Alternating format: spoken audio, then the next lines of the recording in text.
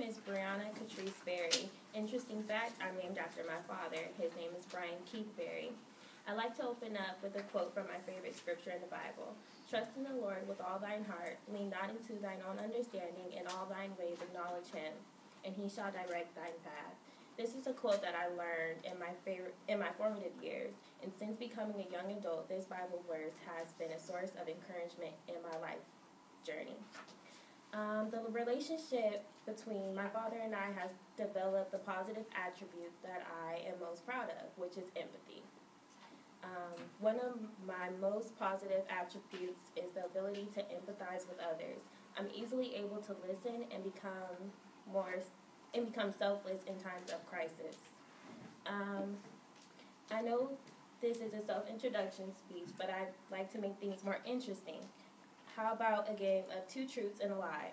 Here are things that are about me, and with your participation from the audience today, can you guys guess, by show of hands, what's the truth and what's the lie? So recently, last year, I've traveled to Puerto Rico. Last year, the summer of 2016, my family and I traveled for a week vacation for pictures, funds, and selfies.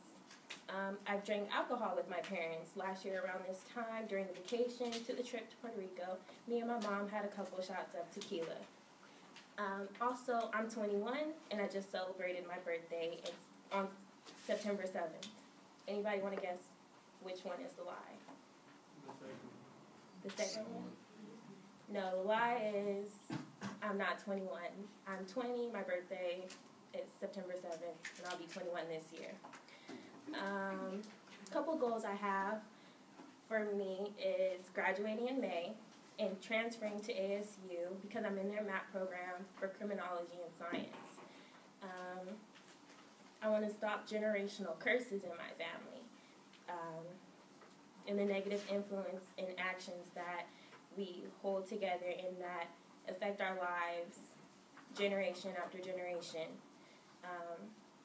Couple skills I like to gain from this class is speaking in front of people because I get nervous. And the top two fears in the world are public speaking and death. And public speaking is number one.